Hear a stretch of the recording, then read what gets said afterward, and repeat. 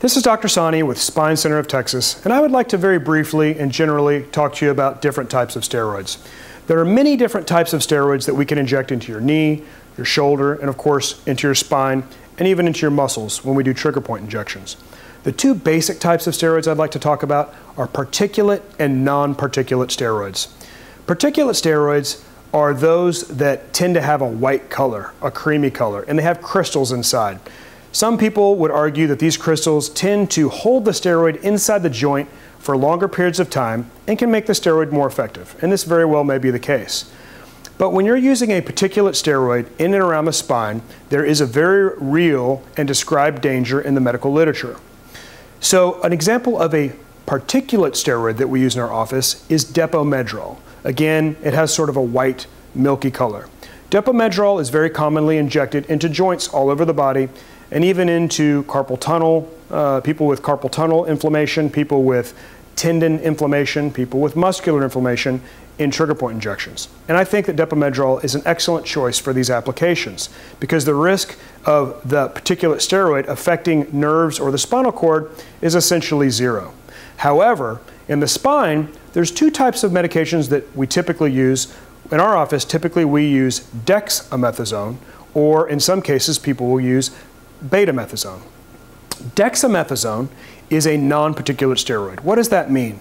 That means that it's a clear liquid. If you were to look at dexamethasone, it essentially looks like water. And there really isn't any conclusive studies that show that particulate steroid, like Depo Medrol, is any more effective in treating spine issues than dexamethasone. However, there is literature showing that these little particles or crystals that are inside the particulate steroid can clump together, kind of like platelets do when they can cause a heart attack or a stroke. And so when you're injecting these around the spine, if you inadvertently enter this particulate steroid into a small artery, these little particles or particulate steroid particles can clump and actually cause a mini stroke in the spinal cord. There have been, although extremely rare, there have been some cases of people becoming paraplegic and even quadriplegic after being injected with particulate steroid. Although this is a very small number, it does exist in the literature. And to this date, after having millions and millions of injections across the country, there has never been a case of a non-particulate steroid like dexamethasone, the one that we use in our office, ever causing any of these types of problems. Because again, there are no particles to clump. It's a pure liquid and it would just flow through the vessel like any other liquid and has no opportunity to occlude or stroke out your spinal cord. In conclusion, we use what we believe to be the safest technique possible.